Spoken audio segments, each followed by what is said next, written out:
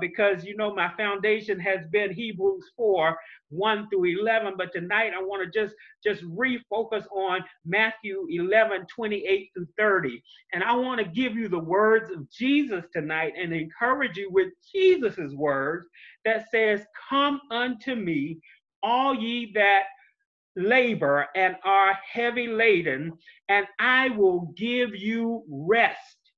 He says, "Take my yoke upon you and learn of me, for I am meek and lowly in heart, and ye shall find rest unto your souls. For my yoke is easy and my burden is light." For my yoke is easy and my burden is light.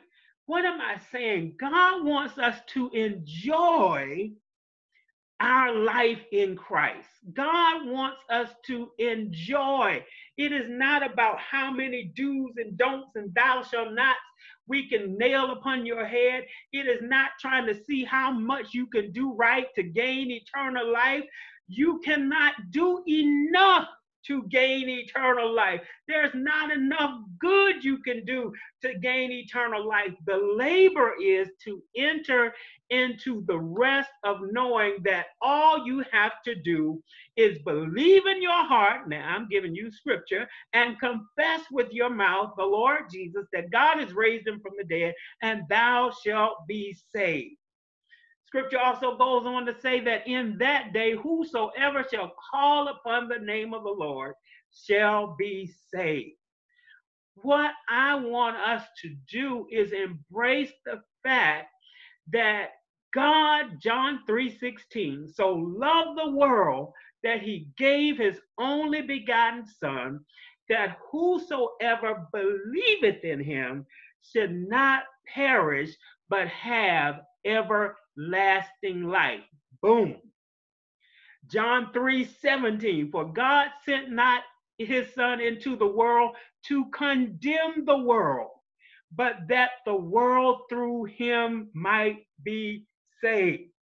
That is the gospel of Jesus Christ. That is the good news. So I am never going to be the person that tries to give you all this bad news and tries to be legalistic and tries to make you come to God trying to do all of these rituals and all of these things. Why? Because Jesus died that we might have life. Jesus gave his life. Jesus hung on that old rugged cross. If you want to just talk about the cross, go there and realize that that is the bottom line. You didn't have to do it, so stop trying to do it. You didn't have to die for our sins, so stop trying to die for our sins.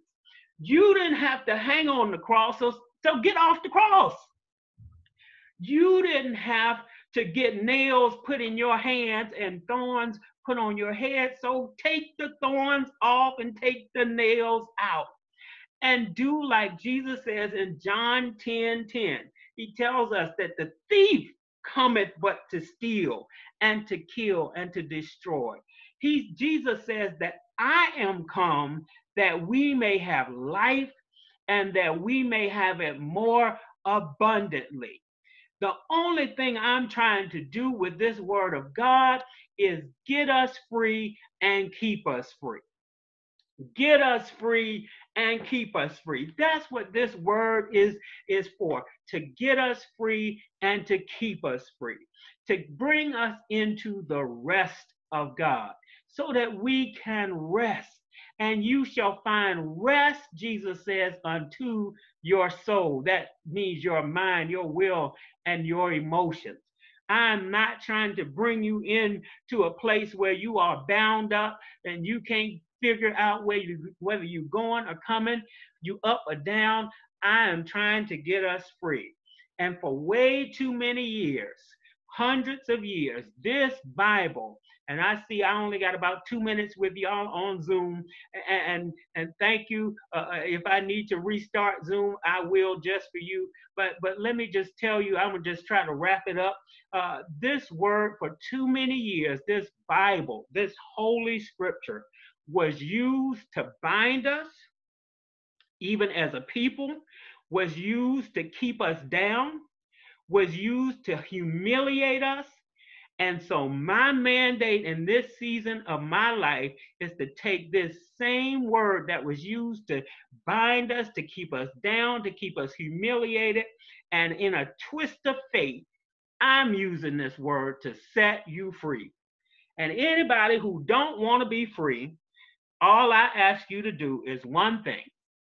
That's ease on down the road. If you don't want to be free, where the Son sets you free, then all I ask you to do is ease on down the road. Because over here, I'm trying to keep us free. Who the Son makes free is free indeed. Father, I thank you for your word. You sent your word and it healed us and delivered us. I thank you for a free church. I thank you for a happy church, an excited church, a loving church, a peaceful church, a joyous church, a saved church, a sanctified church, a filled with the blessed Holy Ghost church. I thank you for a church that is on fire for you, that loves you, and that embraces the whole of who you are. Father, I just bless your people tonight. I speak a blessing that the Lord bless you, keep you, make his face shine upon you, lift up his countenance upon you, be gracious unto you, and the Lord grant you his peace. For this is the blessing that he commanded that I bless his people with. And I do it tonight because you are blessed, because God says you're blessed, because you are children of the Most High God. And so I love you. I set you free by the power of God's word and the